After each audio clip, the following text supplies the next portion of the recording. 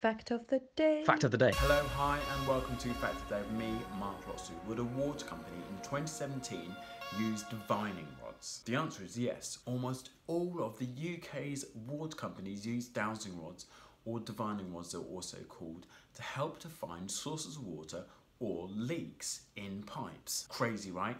Crazy. Now the problem is, this is a form of magic that's been going on for hundreds and hundreds of years. And there is absolutely no scientific evidence at all that it works in any way, shape or form. There's technology that these companies can use to actually find leaks in pipes, to actually find sources of water. You don't need to have these things. So what is dowsing or divining? So basically you either have two small bits of metal or bits of wood or whatever it is, or you have one large one which is forked, and you just kind of go around, and then when you get near water, it goes crazy.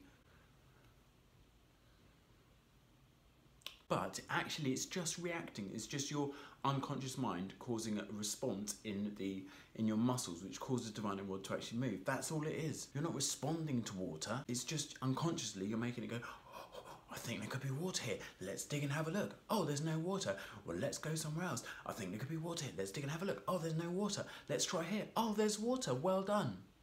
Well done. That's the same as just digging a hole randomly and then finding water. Parents of scientist Sally LePage were really surprised to see a Severn Trent water engineer, water engineer, outside their house with two bent tent pegs searching for the leak in the pipes. Now, don't get me wrong, like I said, don't get me wrong, they also use technology to do it. They also use listening devices which actually listen to the flow of water under the ground, which is, valid.